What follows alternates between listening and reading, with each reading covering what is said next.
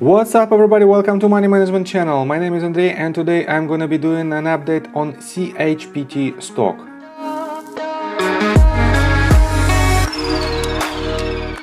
First of all, brief information about this company. ChargePoint Holdings Incorporated provides electric vehicle charging networks and charging solutions in the United States and Europe, I have to admit. It offers a portfolio of hardware, software and service for commercial, fleet and residential customers. For now, their total market cap is $6.9 billion. They have a revenue of $146.49 million with a negative net income of $197.02 million. They have a total cash of $145.49 million with a total debt of $59.75 million.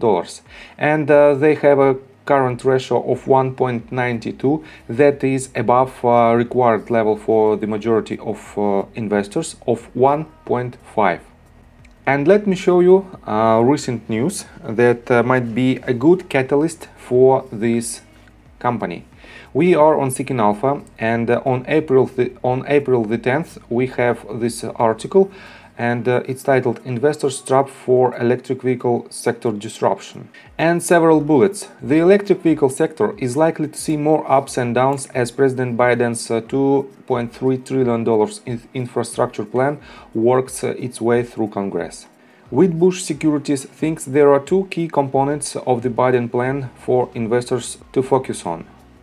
First, analyst Dan Eves says to expect an expansion of the tax credits currently valued at $7.5 thousand for EV vehicles to the $10,000 range or potentially higher in a tiered system. Other point-of-sale rebates could also be put into the wide-ranging infrastructure bill to catalyze consumers to head down the EV path, he notes. The Wedbush team also anticipates a lifting of the $200,000 per manufacturer ceiling on the credits being phased out, which will restore the EV tax credits for stalwarts like Tesla and General Motors. Another linchpin of these EV initiatives will be centered around massive expansion of charging stations around the US over the next decade.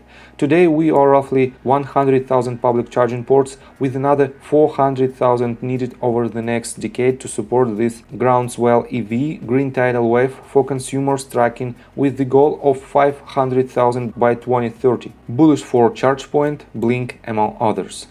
And $15 billion of the Biden plan dedicated to this key endeavor. In addition, the Biden plan includes electrifying 20% of the yellow school bus fleet, among other areas of EV expansion/investments. Congressional adoption of all of parts of the plan could provide a tailwind for electric vehicle companies like, and here is the bunch of companies, and among them we can see ChargePoint Holdings. Down the road, Wedbush forecasts the EV market represents a $5 trillion total addressable market over the next decade, with many EV OEM supply chain players poised to be major winners. And this is the upside of the ChargePoint. And here is the article that was published on April 15th on Investor Place, and it titled Why the ChargePoint Pullback Could Continue. And the subtitle is The infrastructure bill may be good news for ChargePoint stock, but it's not enough. And the main concern about this article that they have rather weak financials, because the price of $23.89 per share is rather overvalued, for the opinion of the author. And the second concern that the majority of EV owners will recharge their cars at home. And on top of that, we can see the process of range extension with the batteries on new EV manufacturers. I think we will see in the nearest future, in a matter of 1 or 2 years, cars that will be able to have a range of 500 miles plus. And it will be a mass market cars, not Lucid or top Teslas. And this might be a concern for potential investors to invest in this company, because the majority of chargers will be at home, and that's why, in the opinion of the author, ChargePoint won't have this opportunity to charge all the vehicles. But in my opinion, ChargePoint has a huge advantage because their total addressable market not only personal charge stations, but interstate charge stations, fleet charge stations. And here you can see the list of their partners and customers. And basically they have an intention to put a charger on each and every parking lot in the United States and Europe.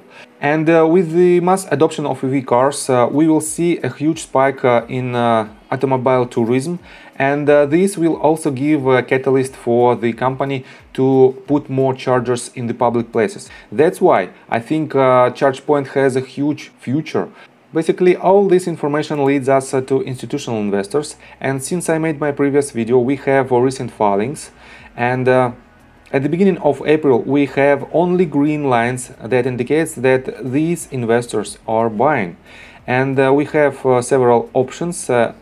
One company has a call and a put option, but let me show you that they are bullish because they have call options for $777,000 and they have a put options for amount of $547,000.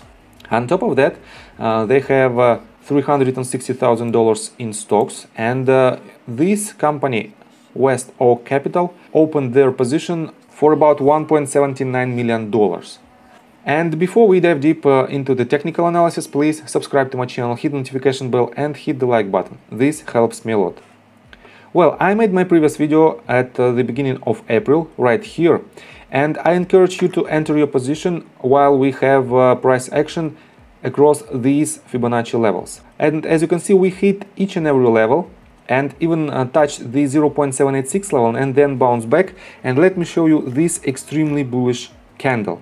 This is a hammer candle and it is extremely bullish because the psychology behind this candle is that at the opening price right here, right at the 0.65 Fibonacci level, bears push the price down, all the way down to next Fibonacci level, but then bulls regain the control and they push the price back and even close above the opening level. And that's why this volume is green, and it is almost the best volume among 4 previous volumes right here. And that's why it might be a trend reversal. On top of that, we hit 0.618, 0.65 level, and I've told you that this is the most probable level of trend reversal, and I put the Fibonacci retracement tool from the bottom of this wave to the top of this wave. It is the first wave before we have a double bottom, and this gives us these levels. Even though if you want to adjust this level right here, we hit 0.786 level and then bounce back to 0.65. With all bullish signs like double bottom right here, like a hammer candle with a good volume, the total volume of this initial wave is way bigger than the retracement right here. As you can see, we have very low volume right here, and we have consistently growing volume for the past month and a half. And that's why this is a great point for you to add your position as an investor. And basically, let me show you the targets. To project the targets, I pull the Fibonacci extension tool from the bottom of this structure to the top right here, and our lowest point at the lowest point of the retracement. And we have 2 targets. First is right here at 1.1 extension level, and it is roughly $59.47. And the second point is at 1.618 extension level. It is at $84.09. And after we hit these targets, we will define the retracement in the 4th wave, and we will define the 5th wave targets, but it's to be determined in the future. With that being said, please subscribe to my channel, hit the notification bell and hit the like button. This helps me a lot. See you guys and girls next time. Bye!